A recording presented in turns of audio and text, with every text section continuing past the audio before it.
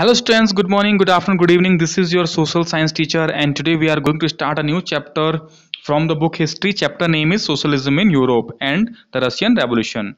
And in this chapter we are going to study about the socialism in Europe and the Russian Revolution. Means this chapter has actually two parts. In one part we will study about the socialism in Europe. That means we would take example from the French Revolution and then we would study about what is socialism and how it spread in the Europe and how it influenced the our society and how this influenced the the Russia, okay, and how it causes the Russian Revolution, okay. And next part we would study about the Russian Revolution.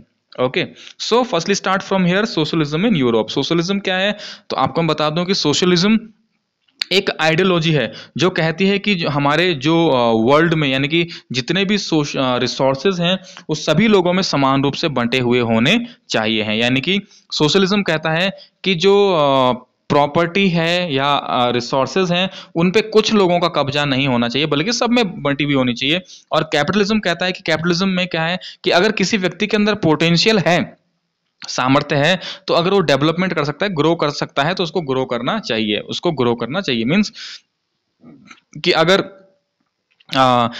किसी के पास property है, पैसा है और उसको अगर आता है कि और पैसा कैसे कमाना है, अपने आप को कैसे ग्रो करना है, तो उसको करना चाहिए, उसको मौका मिलना चाहिए है.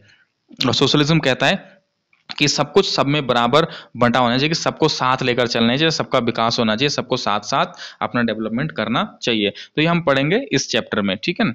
अब सबसे पहले इसमें सोशलिज्म यूरोप तो हम पढ़ने वाले हैं. जो हम रशियन रेवोल्यूशन पढ़ेंगे तो उसमें रशिया क्या क्या हम पढ़ने वाले हैं कि रशियन रेवोल्यूशन क्यों हुई. 1905 रेवोल्यूशन पढ़ेंगे, फरवरी रेवोल्यूशन पढ़ेंगे, अक्टूबर रेवोल्यूशन पढ़ेंगे. This is the chain of revolutions, okay.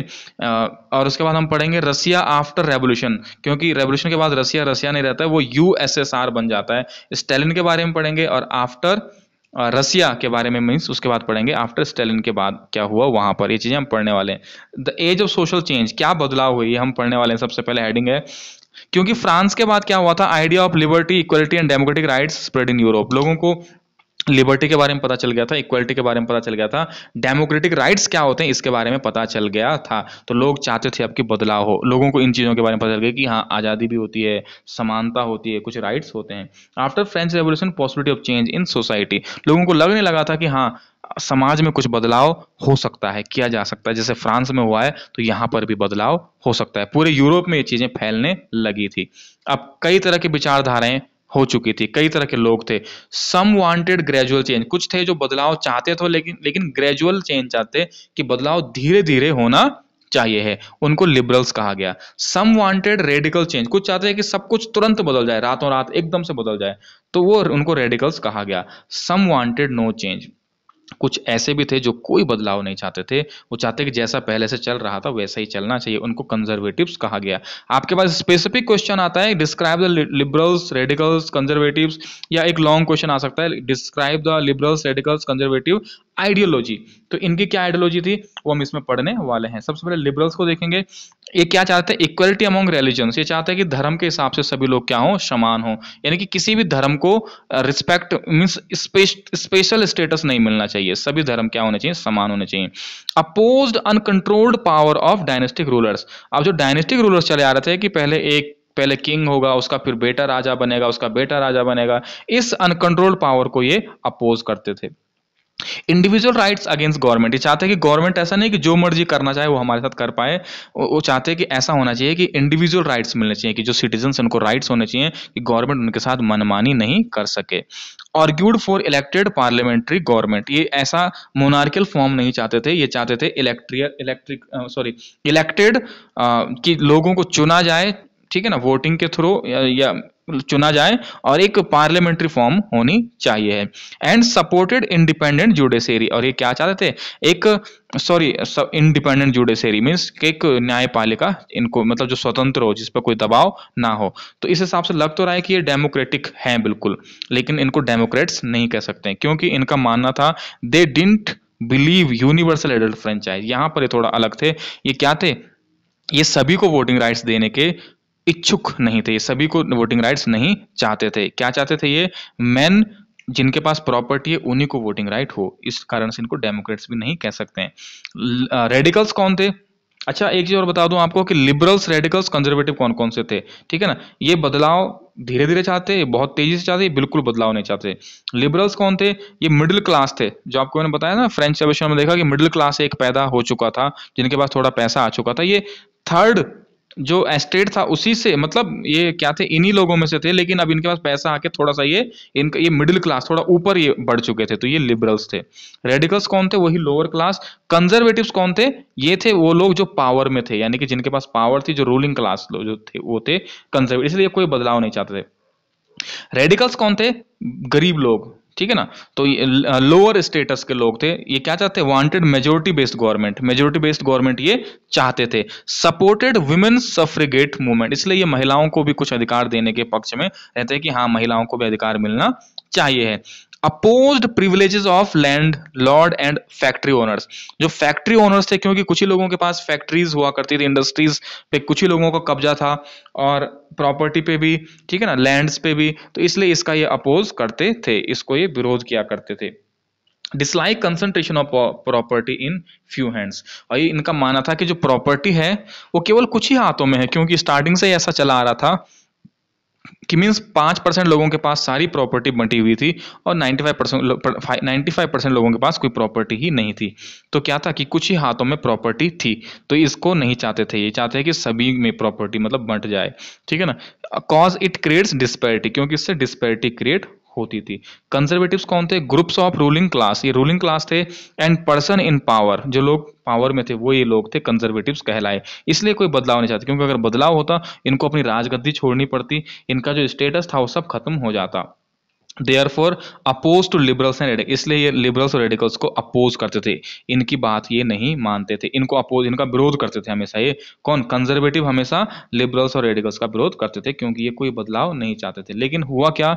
After French revolution, जब फ्रेंच रेवोल्यूशन हुई, ये रेडी फॉर चेंज, ये बदलाव के लिए तैयार हो गए। क्यों हो गए? क्योंकि इनको लगने लगा कि अब फ्रांस में बदलाव हुए हैं बहुत सारे, फ्रांस में चीजें बदली हैं, तो इसका मतलब है कि अब एक ना एक दिन यहां पर भी होना है, सभी जगह होना है, बदलाव तो होना ही है, इसलिए बदलाव के लिए तैयार हो गए। फिर बाय 19th सेंचुरी आते आते conservatives accepted that some changes are necessary, उन्होंने कहा कि हाँ कुछ चेंजेस जरूरी हैं, उनको किया भी जाना चाहिए, मतलब ये बदलाव के लिए तैयार हो गए।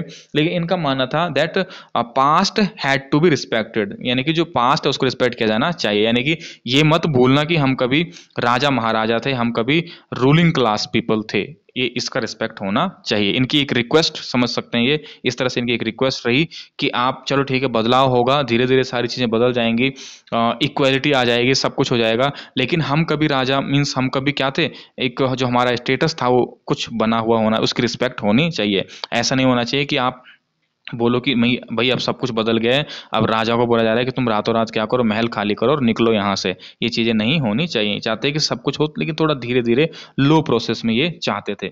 इसके बाद क्या हुआ?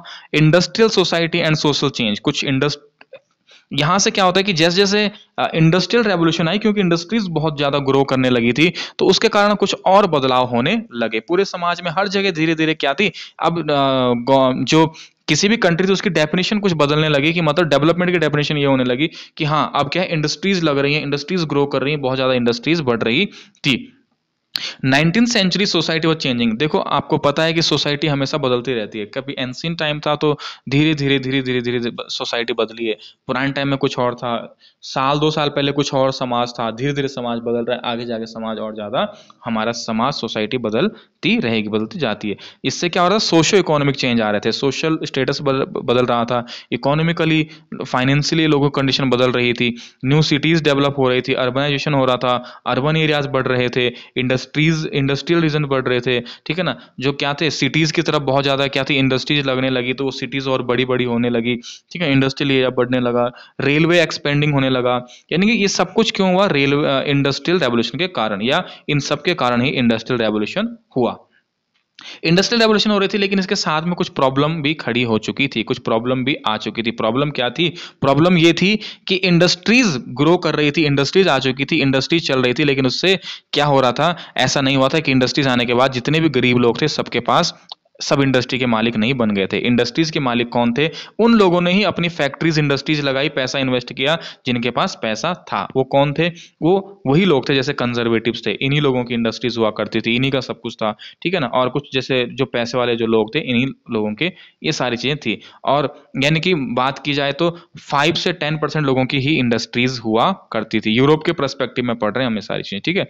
और बाकी अगर हम बात करें 90% लोग क्या थे? वही थे फिर से वर्कर्स इस तरह के।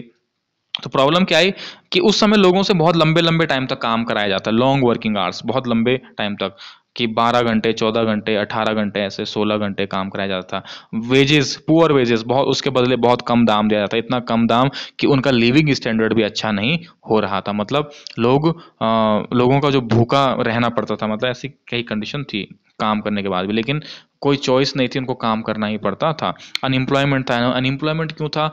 क्योंकि फैक्ट्रीज में ऐसा नहीं था, इंडस्ट्रीज में ऐसा नहीं था कि आपको परमानेंट काम मिल गया, जैसे आज है कि आज क्या है, परमानेंट काम है, सैलरीज मिलती हैं, और सैलरी मिलती है, और सुख सुविधाएं, फैसिलिटीज, प्रिविलेजेस, काफ़ी कुछ मिलता है। तो ऐसी फैसिलिटीज नहीं थी, बस बहुत ही कम दाम दिया जाता, और जब काम है तब बुलाया जाता, जब नहीं होता तब भगा दिया जाता था।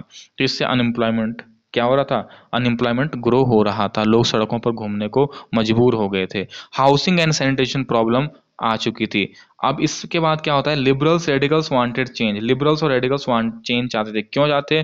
क्योंकि because they were often property owner, factory owner and employer. क्योंकि जो लिबरल्स थे वो कौन थे? मिडिल क्लास थे। कुछ रेडिकल्स भी क्या थे? जो अब जिनके पास थोड़ा पैसा आ गया था, तो ये फैक्ट्री ओनर बन चुके थे, ठीक है ना, प्रॉपर्टी ओनर बन चुके थे। तो ये लोग क्या चाहते थे? बदलाव चाहते थे, चाहते कि जो हमारे वर्कर्स हैं उनमें कुछ बदलाव किया जाए। क्या बदलाव किया जाए?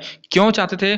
क्योंकि इनको पता था कि अगर वर्कर्स एजुकेटेड होंगे और हेल्दी होंगे, तो इससे वो लंबे टाइम तक अच्छा काम करेंगे, और अच्छा काम करेंगे उससे हमें ग्रेटर प्रॉफिट, हमें अच्छा प्रॉफिट मिलेगा। यानी कि कुछ इनकी हालत को भी बदलना चाहते थे, कुछ अपने प्रॉफिट के लिए भी इस चीज को बदलना चाहते हैं। क्या चीज? ये जो लॉन्ग वर्किंग आवर्स है। क्योंकि एक व्यक्ति अगर 15-15, 16-16 घंटे काम करेगा, बीमार पड़ जाएगा, बीमार पड़ जाएगा, जिससे क्या होगी कि उतना फायदा नहीं होगा, फिर मतलब उतना काम नहीं कर पाएगा, जिससे उतना फायदा नहीं हो पाएगा जो फैक्ट्री का मालिक है।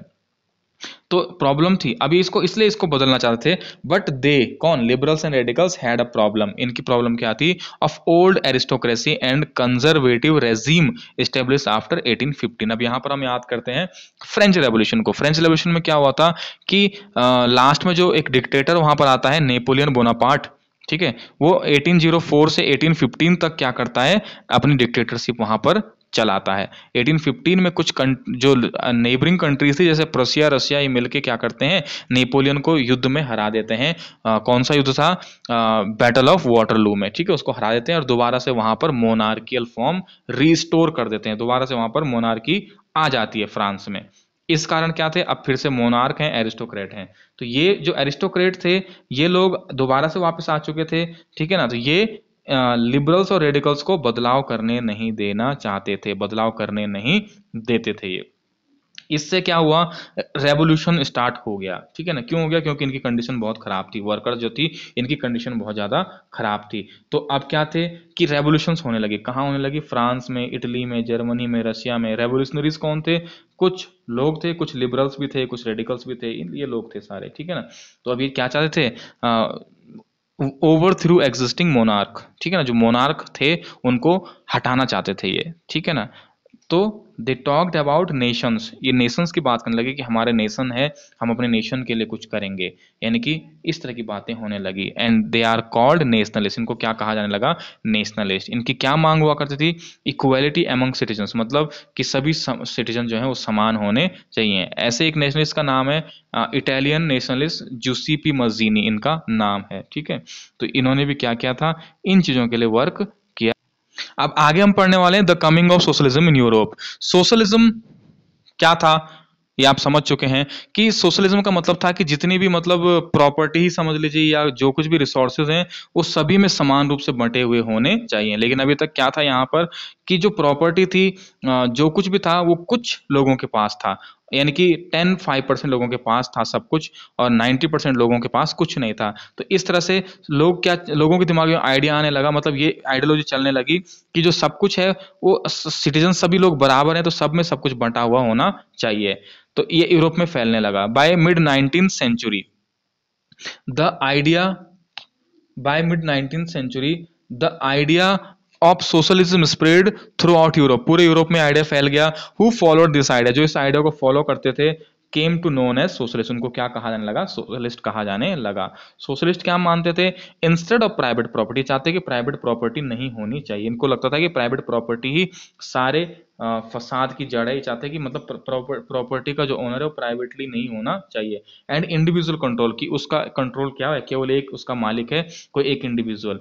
ये क्या चाहते हैं? Property should be controlled collectively, चाहते हैं कि कलेक्टिवली कंट्रोल होनी चाहिए, यानी कि कई लोग होने चाहिए उसके ओनर, ठीक है ना, बाय सोसाइटी। इनका ऐसा मानना था। इनका सोशलिस्ट मतलब ये थे कि ये चाहते हैं कि कई लोग मिलके एक ग्रुप बनाएं और उसके ओनर हों, ठीक है। क्योंकि एक आदमी अगर ओनर होगा तो सारा प्रॉफिट वो खुद कमा लेता है और वर्कर्स जैसे हैं वैसे जैसे के तैसे ही रह जाते हैं। अगर कई सारे लोग होंगे तो एक आदमी प्रॉफिट नहीं कमा पाएगा।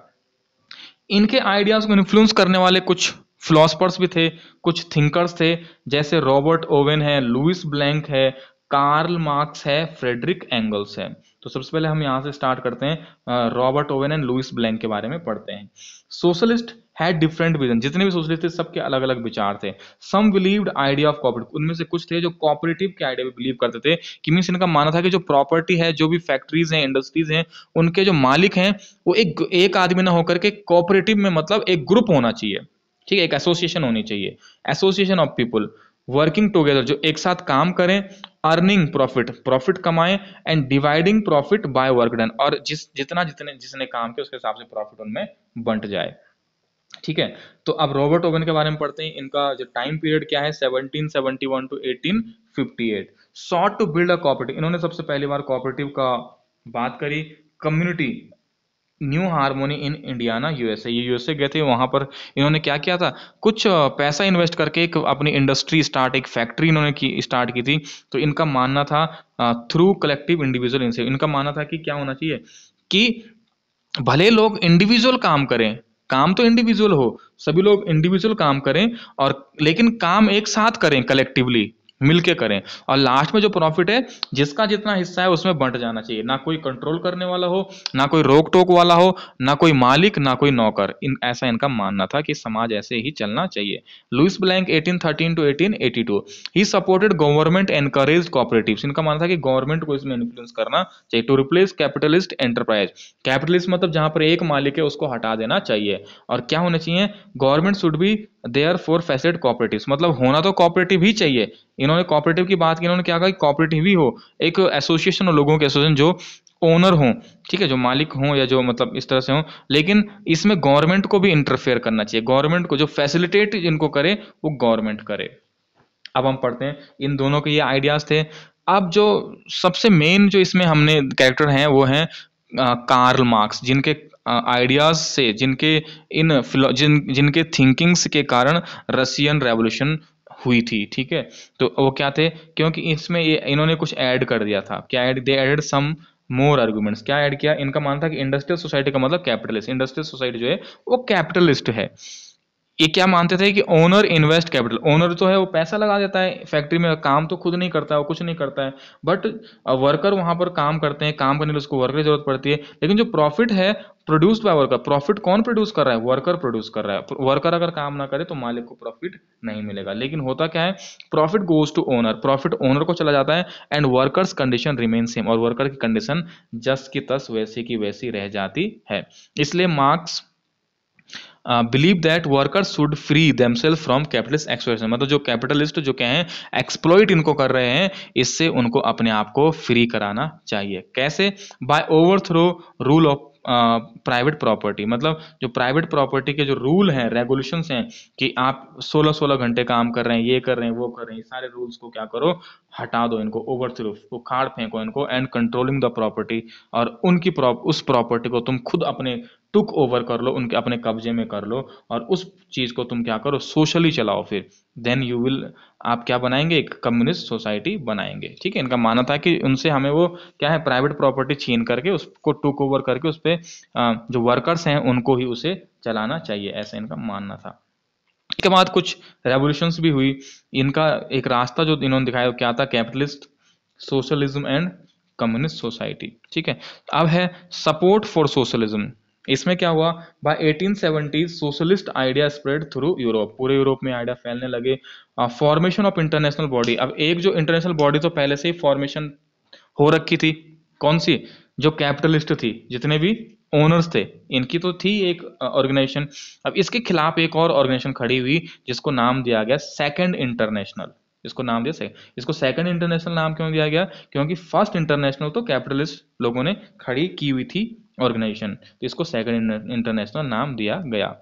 एसोसिएशन वर बीइंग फॉर्म्ड, अब और कई सारे पूरे यूरोप में कई तरह की एसोसिएशन, छोटे छोटे ऑर्गेनाइजेशन, छोटे छोटे पॉलिटिकल ग्रुप बनने लगे। ठीक है ना, और किससे इन्फ्लुएंस होके, सोशलिज्म से। सब क्या थे, सोशलिस्ट, यानी कि सपोर्ट, सोशलिज्म को सपोर्ट मिल रहा है, तो जगह जगह छोटी छोटी पार्टीज, छोटे छोटे एसोसिएशन, छोटे छोटे ग्रुप बनने लगे। जैसे जर्मनी में एक बना था सोशल डेमोक्रेटिक पार्टी बनी, ये पॉलिटिकल पार्टीज बनी थी। ठीक है, जैसे यहाँ पर बीजेपी कांग्रेस है, तो जर्मनी में सोशल डेमोक्रेटिक पार्टी बनी जो सोशलिज्म को सपोर्ट करती थी, इसको शॉर्ट में एसपीडी कहा जाता है। इंग्लैंड में बनी लेबर पार्टी, फ्रांस में बनी सोशलिस्ट पार्टी। ठीक है, लेकिन ये पॉलिटिकल पार्टीज थी, ये जो चुनाव होते थे उनमें ये पार्टिसिपेट करते थे, लेकिन इनकी गवर्नमेंट नहीं बनी कभी। यानी कि पार्टीज फाइट फॉर, किस चीज के लिए फाइट करते थे ये, बेटर लिविंग, मतलब जो वर्कर है उनकी लिविंग स्टैंडर्ड अच्छा होना चाहिए, वर्किंग कंडीशन अच्छी होनी चाहिए, मतलब वर्किंग कंडीशन यानी कि आप उनको 16-16 घंटे काम करा रहे हो, ये होना चाहिए कि एक ऐसा वर्किंग आवर्स बिल्कुल फिक्स होना चाहिए कि भाई हमें जैसे आज 8 घंटे हैं, ऐसा होना चाहिए। Set of funds to help members, इन्होंने फंड्स मतलब सभी ने आपस में फंड इकट्ठा करके और जो लोगों को जरूरत होती है उनको दे, अपने मेंबर जो होते थे, मतलब कि सभी लोगों ने पैसा इकट्ठा किया, फंड बना दिया एक, और उसमें से जिसको जरूरत है उसको हेल्प करने के लिए। Reduction of working hours, working hours कम करने के लिए। राइट टू वोट, सभी को राइट टू वोट मिले।